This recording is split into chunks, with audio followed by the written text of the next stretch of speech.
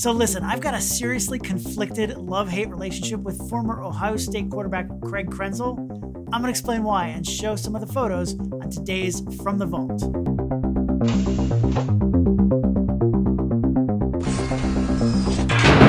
Hey there, thanks so much for watching. I'm David Bergman. If it's your first time here, I've been a professional photographer for 30 years now, and what I'm doing on this show is pulling an interesting image out of my archive each week and telling the behind-the-scenes story.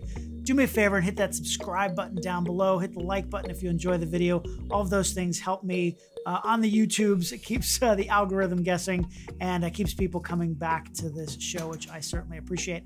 I'm also offering signed fine art prints of most of the images that I talk about on this show. You can check all of those out each week at davidbergmanphoto.com. So I'm going to take you back to the 2002 football season. I had just moved to New York City a year before that, and I was freelancing for Sports Illustrated. Now, the way the magazine works at that time is every Monday afternoon they would have their meetings. The photo editors would have their meeting and decide what games they were going to shoot and what assignments they were going to cover, and they would make those calls to the photographers. Now, for me, I was really happy every week when I got that call on Monday. More than often, the case was during football season, I would get a college game on Saturday and then a pro game on Sunday, usually in different cities. There's lots of travel. I live in New York City, but that didn't really matter. They kind of would keep me usually in the eastern half of the country, and they have other photographers in the western half. So they would assign all their photographers to different games, and it really was quite a well-oiled machine. I was the new guy at the time. Like I said, I'd only been there about a year, and I was just thrilled to be working for the magazine.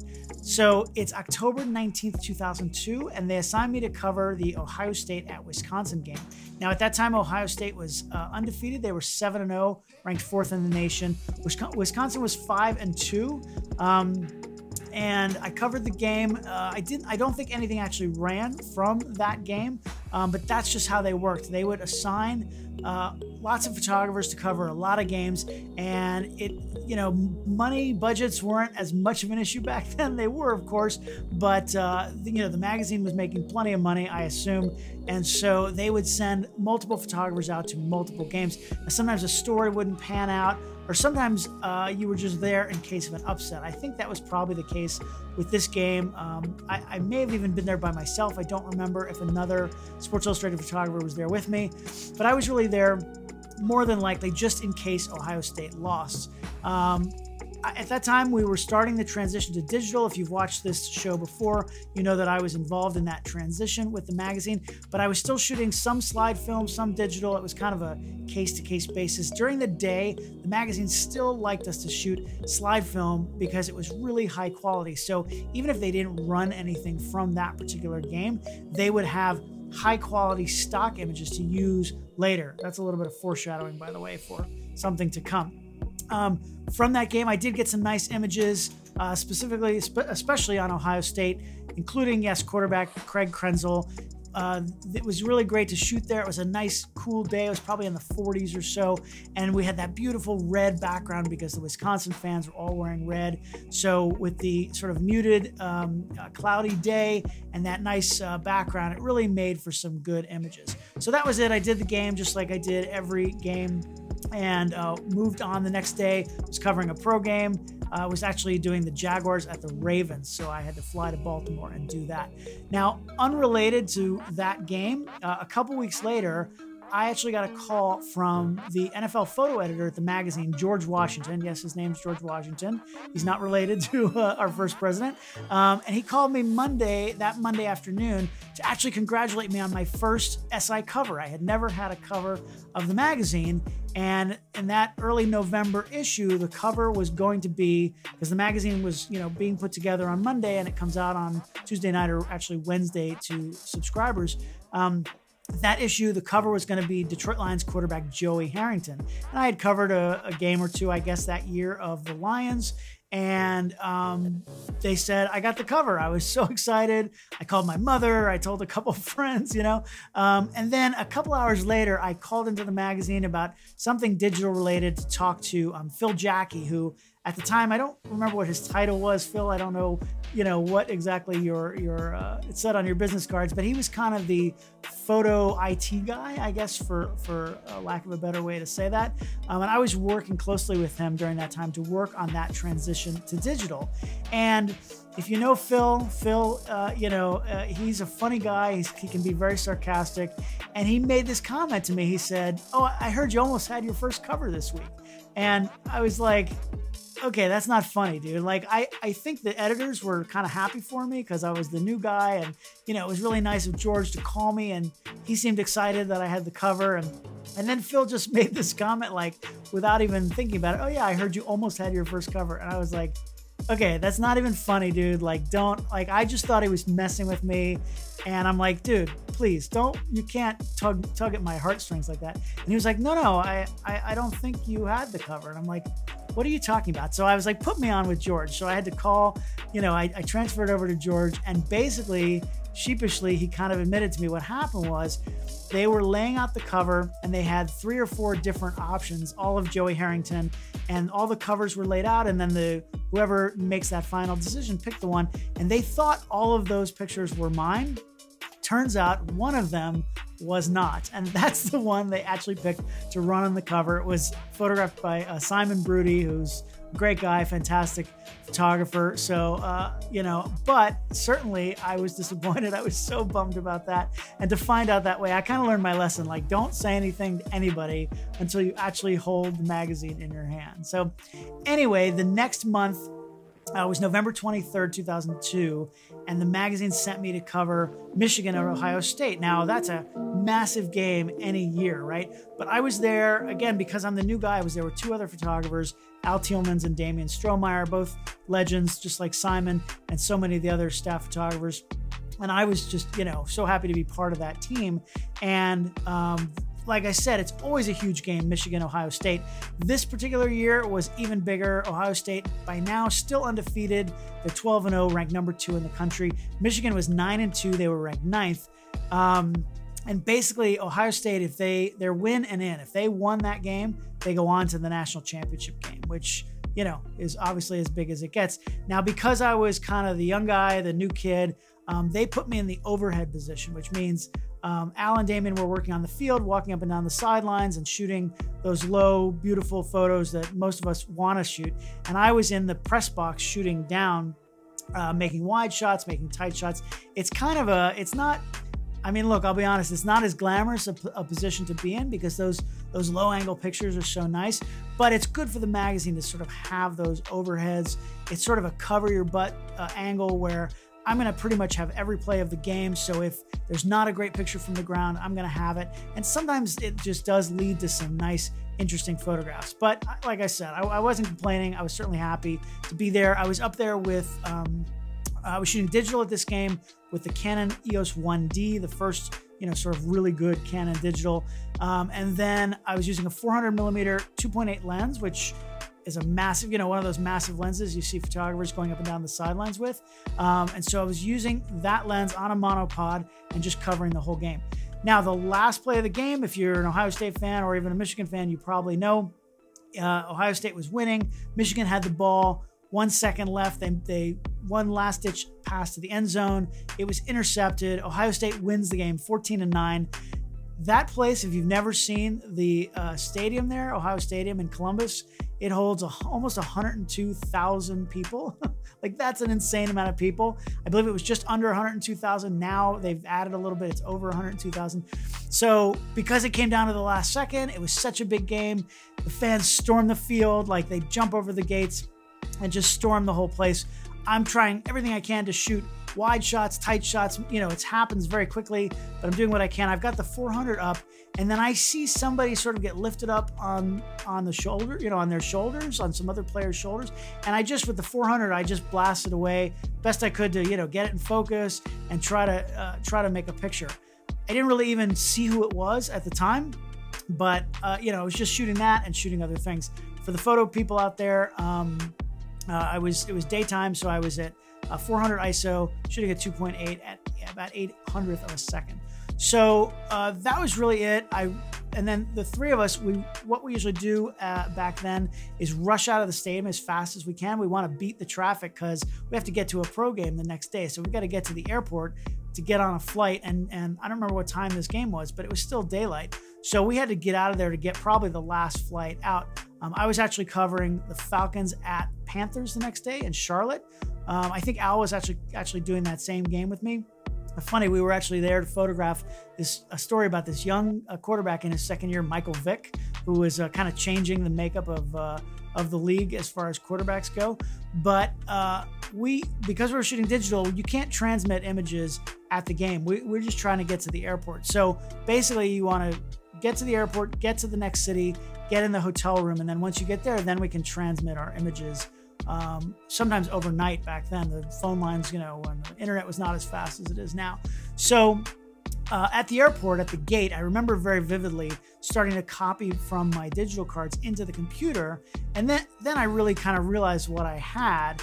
And I think it was Damien who was sitting there kind of looking over my shoulder as I was dumping my images. They may have been shooting film, actually, now that I think about it. We might have been doing both. I don't honestly remember, but I was copying my images into the computer. And I remember Damien saying, that guy on the shoulders, that's Craig Krenzel. And I was like, oh yeah, that's the quarterback. So that picture, sort of had more meaning at that point. It was already a good picture, but I think considering who that was, it definitely added to the value of that. So, I hadn't been at the magazine that long, so I didn't really know if it would be a big deal for them or not, but certainly was hopeful. So the magazine comes out, I went to the pro game, did all that, and then the magazine comes out on Wednesday. And a lot of times you don't know if you're going to have anything in the magazine. You don't want to call the photo editors after every game. Hey, how'd I do? Do I have anything? Because they're busy enough as it is. And you don't want to bug your editors just about that. And, it's kind of cooler to not care. Oh yeah. Oh, I got a picture in the magazine. Oh, great. So turns out that picture of Krenzel in the crowd being lifted up ran as the opening spread in the story. It was what the magazine calls a double truck in the magazine industry. They call that a double truck, a 2-page photo that goes across the gutter. And Damien had a couple of pictures in there as well, a couple of pictures of Maurice Claret. He had a tight shot and then the game-winning touchdown. And then I also had a second overhead shot in the story of Krenzel showing the offensive line, which was, again, you can kind of see that better from that overhead shot than you really can from the line. So certainly I was very happy about that, to get some pictures in there. So Ohio State, having won that game, they did go on to the national championship. As you probably know, they played in the Fiesta Bowl against Ken Dorsey and the reigning national champion Miami Hurricanes. Now, that team, first of all, considered one of the greatest college football teams ever. The year before, they won the national championship in 2001. And if you don't know this about me, I was born and raised in Miami. I went to the University of Miami. I worked at the Miami Herald. I basically spent the first 30 years of my life living and working in Miami. I covered the Hurricanes both as a college student and at the Miami Herald. And I don't get excited about pro teams that much. I mean, it's nice when the Dolphins win, but I don't get too excited about pro teams because they're going to be back every year and, they'll be fine. College players, I feel bad if they lose because most of them will never play again after they're done with college. So the Hurricanes are my team. I'm a big fan. I really want them to win every year. They came into that game, that national championship game, heavily favored. They had 34 straight wins and they were expected to win. I think they were 13-point favorites. I was not shooting that game for the magazine. The national championship, as the new kid, they had more important people than me there at the time. But if you know anything about that season, that game, Ohio State did defeat the Miami Hurricanes. Although I should say Ohio State really didn't defeat them. It really was the referees. There was a horrible call at the end of the game in overtime that cost the Hurricanes the game. Shouldn't have even been that close, but Ohio State played very well and kept it close, and the Hurricanes actually lost. It's a very controversial call. It was a horrible, horrible call, but anyway, I won't go there because I wasn't even covering that game. It's really the worst way to lose a game, especially a national championship game. And really, the Hurricanes haven't really recovered since then. They've shown flashes of greatness over the last couple decades, but they're not quite back there yet. And that game, I think, was the beginning of kind of setting them on a bad track. But anyway, The thing is, that overhead picture from the Michigan-Ohio State game has been pretty good for me over the years. The Ohio State coach at the time, Jim Tressel, he wanted a print for his office, which was pretty cool. Sports Illustrated has run it multiple times. It was in their Pictures of the Decade issue. It was a double truck in the 50th anniversary issue. There's been other accolades. Photo District News called it an icon of the 21st century, which seemed a bit premature because we're still pretty early in the 21st century. But nevertheless, I was happy that it was getting a lot of recognition. So that was super cool for me. And just, I'm proud of that image. And then before the beginning of the 2003 season, Sports Illustrated does every year, or did at the time, I don't know if they still do, an annual college football preview issue.